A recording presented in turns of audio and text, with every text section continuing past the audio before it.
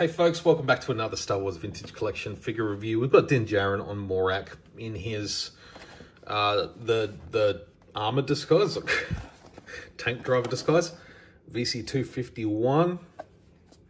Can't believe we're at 250 already. I'm just pumping them out. So yeah, there's a Migs Mayfeld coming out as well, which some people have already been able to pick up. This one is nice though. Thanks to Angel Grove Collectibles for this one. Got them in, sent it out, really nicely packaged as always.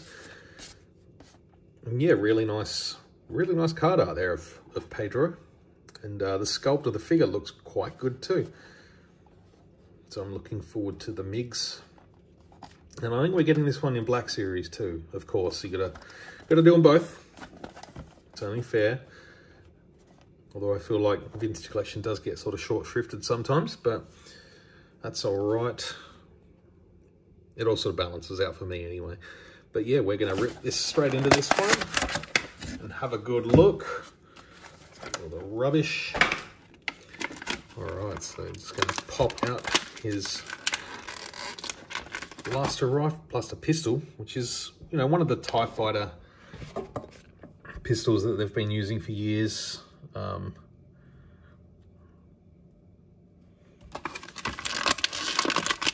We'll pop the helmet out. So it is a hollow helmet. It's not a separate piece like some of the other helmets have been in the Vintage Collection recently. You know, there's been some figures where they've opted for the swap out head, which I'm personally an advocate for. I think that's the better option. But I mean, this one is, you know, it's probably one I'm not going to use with the helmet because this is a really nice head sculpt. And I actually prefer this much more to the other Djarin that they did with the deluxe pack with Grogu a couple of years ago. Articulation's good. Yeah, really nice sculpt of the head there. I think that looks fantastic. Feels good. Does have a little holster there for the blaster pistol. It slots in nicely. Yeah, I really like the fact that they repurposed this armor from Rogue One and a bit of Solo as well, I think. Yeah, it all sort of blends together as all part of the Empire now. The helmet fits on nicely.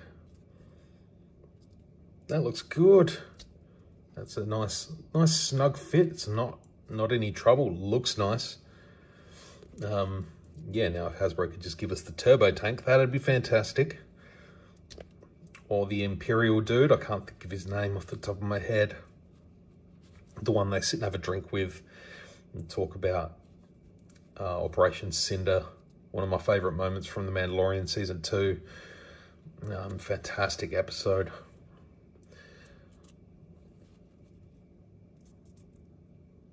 Yeah, this is going to be a nice head to sort of swap out with with his proper Mandalorian costume. I think they look fantastic. Yeah, I hope they use the head sculpt again because it's a good one. It's really good. Again, the weathering detail on the armor looks nice. Really well done. Sculpted beautifully. Nice articulation. Yeah, very much sort of, I don't know, I find it hard to pick out the armors now. Some of it's like Shore Trooper, some of it's Tank Driver, some of it's remember back when I was a boy, we only had 3 different Stormtroopers. We had Stormtroopers, Scout Troopers, Snow Troopers, Sand Troopers, that was it. Now we've got Range Troopers and Mountain Troopers and Tank Drivers, and yeah. Forgive me for getting it wrong. But yeah, nice paint on the helmet as well. A little bit of weathering. Like the red band on the arm.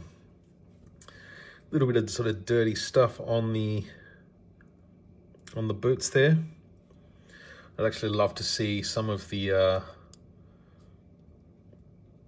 other guys, the sort of the pirates, you know, they weren't the bad guys, they were the antagonists for Migs and Din in this episode, but they're you know, they weren't necessarily the bad guys.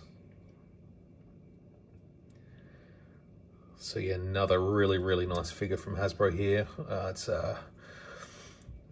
Vintage Collection's been winning out big time recently.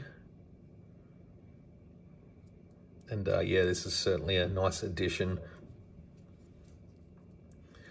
Definitely looking forward to the MIGs, because I think the head sculpt on the Vintage Collection one is actually better than the Black Series, from what I've seen. But yeah, I hope you enjoyed checking this one out. I've enjoyed showing you another really nice addition to the line. Again, this was VC251. Again, really hard to believe we're that far in to the Vintage Collection. It's crazy.